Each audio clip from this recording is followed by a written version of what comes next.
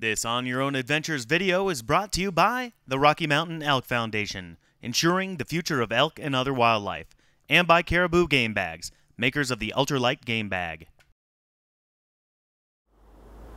Hey folks, Randy Newberg here. Most of you know me as the host of On Your Own Adventures and the host of Fresh Tracks with Randy Newberg. I'm here to show you and teach you a very important piece of information of how to be a successful backcountry hunter. That piece of information is the gutless method. How you get an animal that's on the ground into your backpack and back to camp without that animal spoiling.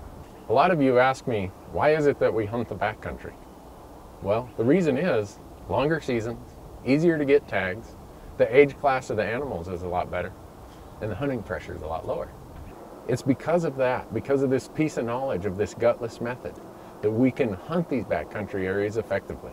If you're going to be a public land elk hunter and you want to be a successful public land elk hunter, what you see here is probably the most important piece of information that you need to know. In this video, you saw my buddy Terry Myers shoot the deer that we're going to be demonstrating with in this process.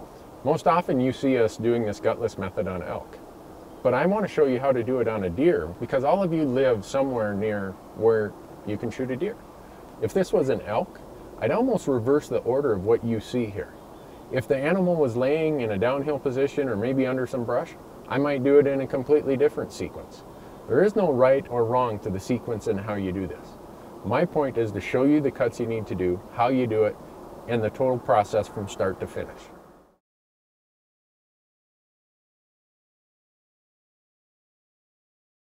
The most common question I get on the website is people asking me, how do you get these animals out of the mountains?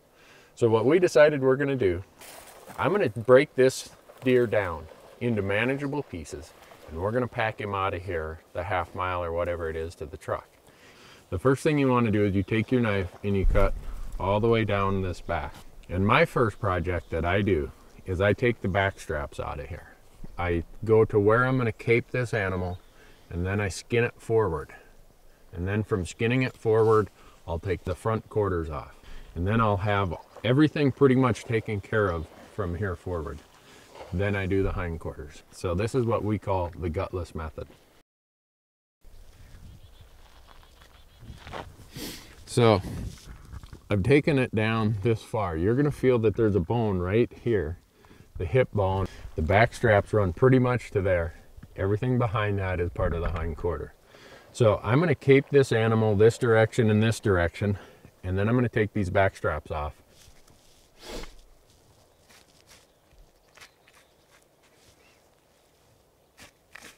So the first thing that you find once you get this hide off is you can rub your hand right down here and you can feel the spine. It's very distinguishable.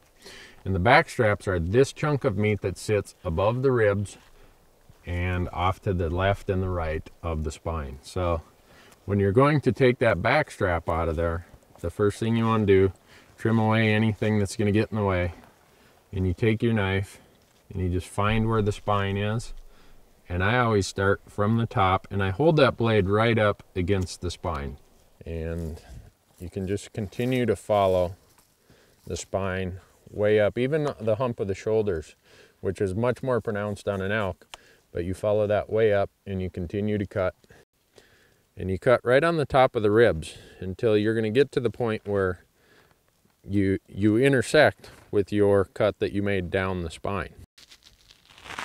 So right here where I feel this bone, there's a bone right there. I'm going to cut this back strap right there, and it will go right back in here towards the hind quarter up against that bone. And now I've got my back strap ready to come off. And once I get this cut made, you can see it kind of becomes like filleting a fish. And you're trying to stay against the spine, against the bone as much as you can.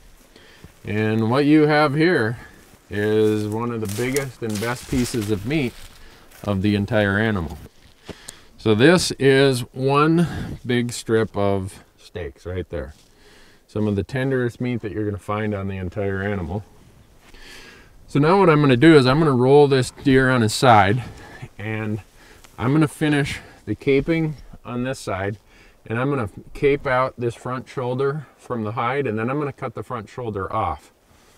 And one of the things you're going to run into when you're trying to pull this hide off this front leg is that right about here, you're not going to be able to pull the hide any further. So your taxidermist is just fine if you cut that leg right there along that change in the hair color right there where the brown turns to white. It's very pronounced on pretty much any game animal, and he can sew that up, and actually he needs it to fit it on the form. So eventually you get to a point where you say, okay, this is all the more hide my taxidermist is going to need, usually around this knee joint right here, and you can actually just cut it at that point. And then when you'll see in the next step why this is necessary. Whatever you do, don't delay in your process of getting the hide off the animal. So many people fail to realize that in the fall, these animals have their winter coat.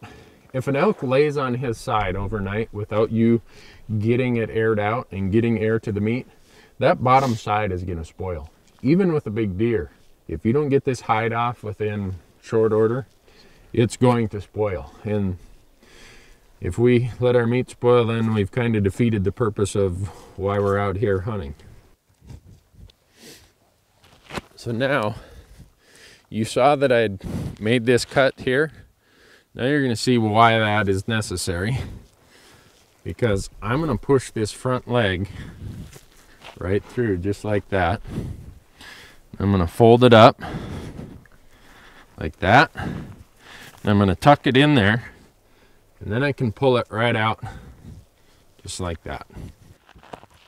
And there we go. So now, that quickly, I've got this front quarter just about ready to come off. So now you'll see that this deer is laying like this. The front shoulder meat comes right off the brisket right here. And you'll see as I cut like that, this front shoulder, all of the joints that connect it are right in here. And a lot of people say, oh, I got to bring a saw with me.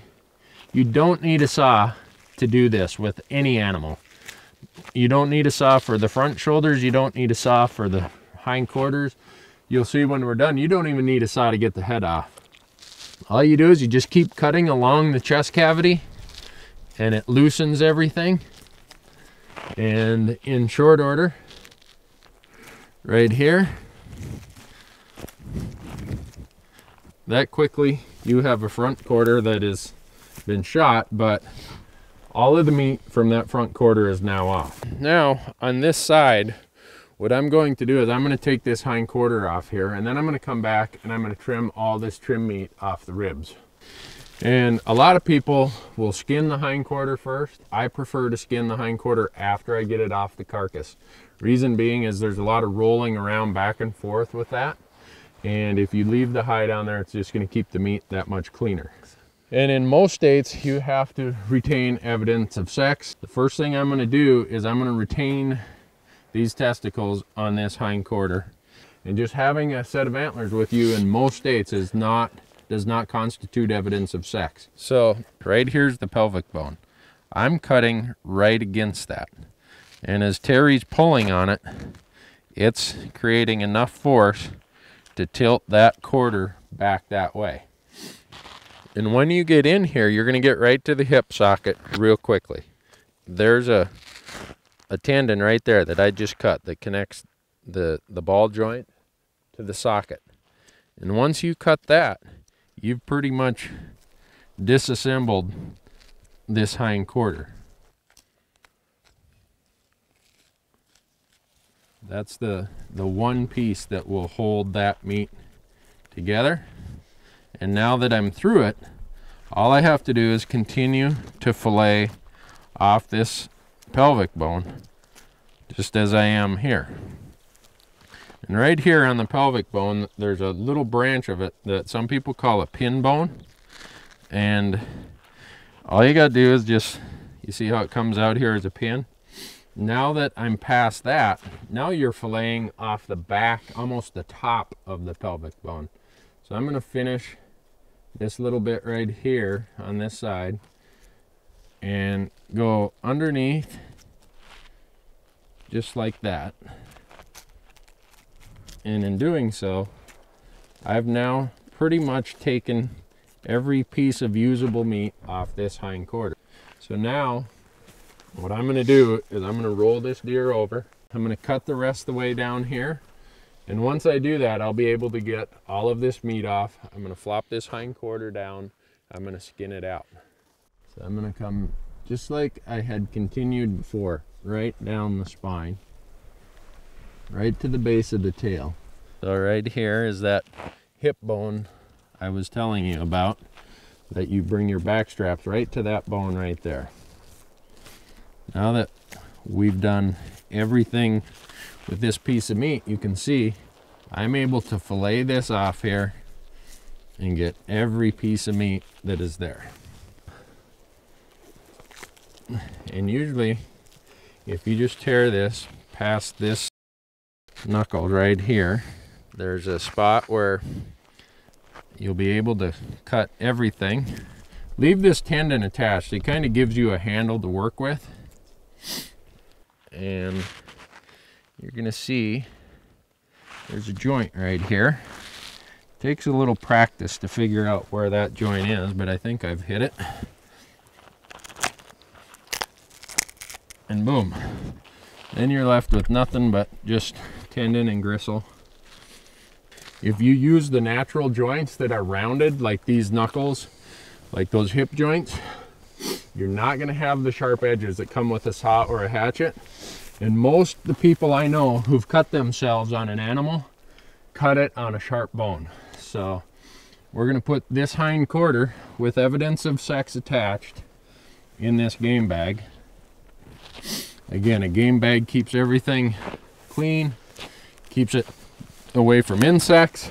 And now we're to the point where we've got this deer halfway done, more than halfway. Now I'm going to quickly trim away the rib meat that's not damaged from bullet shot. And this side of the deer is going to be done. Then we're going to flip the deer over. I'm going to do the same thing with the front quarter and the hind quarter and the rib meat and the tenderloins on that side. Right under here, from this joint to about there, is the tenderloin. And whatever you do, don't forget about that piece. What I'm doing is I'm just separating the tenderloin from the rest of the stuff in here. Going up, finding where it connects. Right here is where it always connects, right about there. Go in and disconnect it from the spine. Then you've got a big piece of tenderloin here that's connected right back here, right to the pelvic bone, and follows the spine the entire way. So I just carefully, very carefully, follow that piece of meat. And if you just follow the muscle itself, it's pretty easy to see where it is. And there it is. There's a reason they call it the tenderloin. It's the loin, and it's the tenderest piece of meat on the animal. The only thing you're left with after you've taken the neck and the ribs and the whole works is the head. And if you get to the very top joint where the skull meets the spine, there's a weak spot. You cut in there, you cut all the meat away, all the tendons, everything else. And when you're in there, you'll feel, if you work your knife around, you'll feel the spot that's the place to be cutting. Then you set your knife down, and hopefully Terry and I can do this real quick. But if you give that a quick pop, and usually it'll break right where that joint is. And then you just get your knife in there, cut it out, and keep moving it around in there. And you don't have a sharp edge to worry about from a saw. So once you have that joint broken, then everything else will come apart. So you'll see when I was done, all that's left is this little bit of skeleton. We took the back straps off, we took the front quarters off, we took the hind quarters, we came in and got the tenderloins, we trimmed up all the meat off the neck and other places that isn't bloodshot. We caped out the animal, we have the skull, we've got all the meat. We're now ready to start loading packs and get out of here. A lot of you ask me, why is it that we hunt the backcountry? Well, the reason is longer seasons, easier to get tags, the age class of the animals is a lot better, and the hunting pressure is a lot lower. It's because of that, because of this piece of knowledge of this gutless method, that we can hunt these backcountry areas effectively. If you're going to be a public land elk hunter and you want to be a successful public land elk hunter, what you see here is probably the most important piece of information that you need to know. Practice on a deer-sized animal. Practice close to home. So that when you come out west and you shoot your first elk, you already have the knowledge to do this. You know the cuts, you know the system, you know how to get it in your pack and get it back to camp without it spoiling. Well, Terry, that was a fun morning. That was a perfect morning. All you really need is a good knife, some good game bags, and a great backpack. And this knowledge and information you just gained from watching this video. I'm Randy Newberg. Thanks for watching.